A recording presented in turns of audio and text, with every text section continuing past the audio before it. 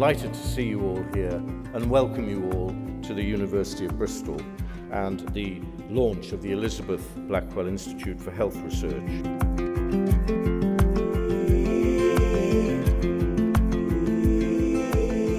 We're here today to open the Elizabeth Blackwell Institute, welcome the family over from America, the descendants of Elizabeth Blackwell, because we're naming the institute after a real pioneer in public health in the 18th century. But we were also here today to announce a new project that's starting off in the University of Bristol, which is called the Sphere Project. And this is all about a very pioneering project which is putting sensing systems into people's homes to keep them healthy. It's a very powerful example of what the Elizabeth Blackwell Institute has been set up to do, which is getting people in very different disciplines to work together to really deliver a difference for people's health. And I think that's what Elizabeth Blackwell would have wanted back in the 1800s. In America, she's extremely well known. Many people will tell you they know her story. Remarkably, in Bristol, it couldn't be further from the truth. She really is a local unsung hero, and we plan to change that, not just in Bristol, but in the UK.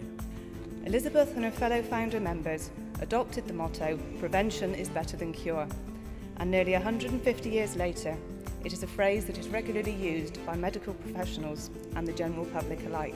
Fund was to be in rather short supply over the next 2 years, as she worked tirelessly to build up this dispensary into what became the very successful New York Infirmary for Women and Children. We're deeply grateful to the University of Bristol for not only bestowing this great honour on Elizabeth, but also for giving us an opportunity to visit Bristol.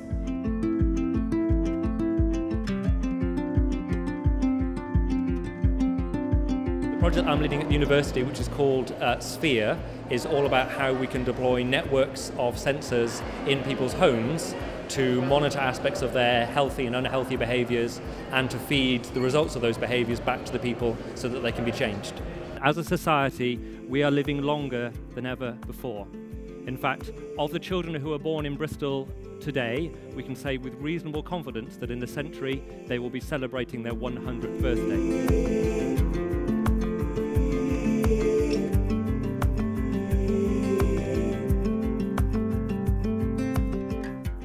Well, if someone is discharged from hospital to the home and we want to know how their recovery is proceeding, monitoring their use of electricity and water, in other words, are they cooking, are they eating, are they being hydrated, that tells you a huge amount about the recovery that they're making.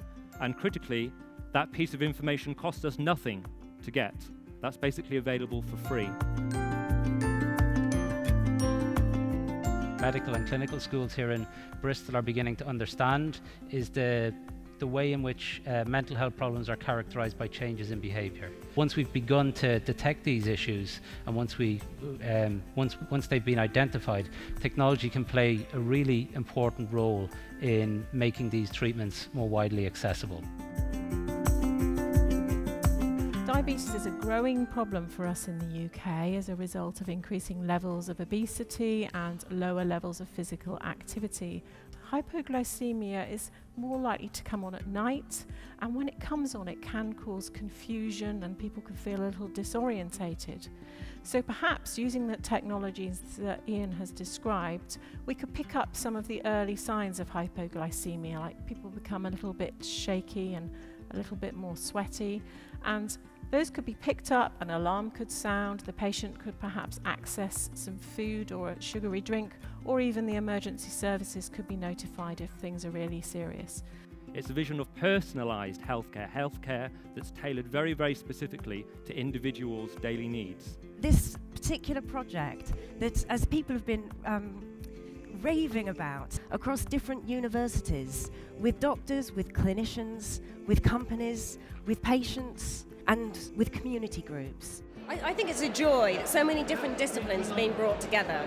I think it's even more of a joy that companies, the public, doctors are all being involved right from the start. And that the project has got patients, members of the public, starting to advise on it right from the beginning is just inspiring.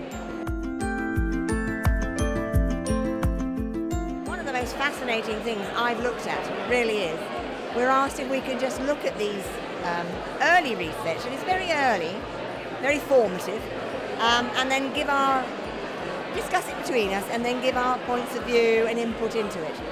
And they listen, which is great. Researchers are looking to the public and patients to help in the development of some of the research that they're doing.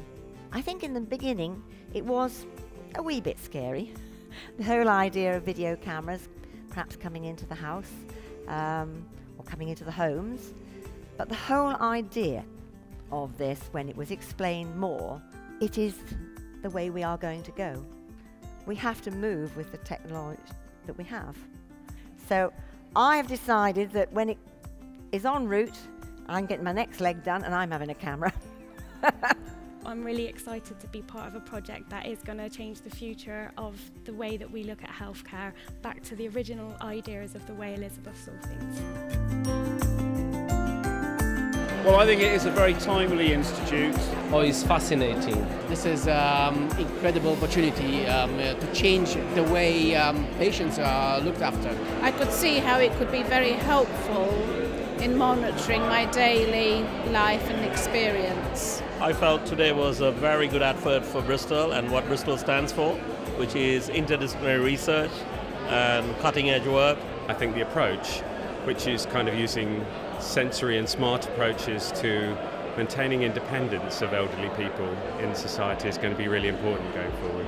The Institute, having the public and patients involved from the start, is going to really help maximise the benefits of research. I think it was very interesting because I am clinician too, but I work with new technologies and I think it's the future.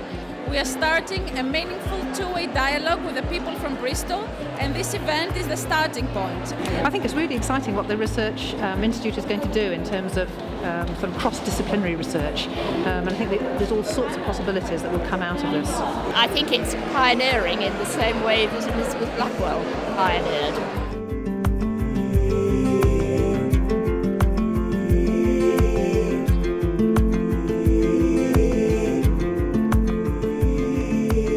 Like you, Jane, holding hands with Hannah and Lucy to declare open the Elizabeth Blackwell Institute.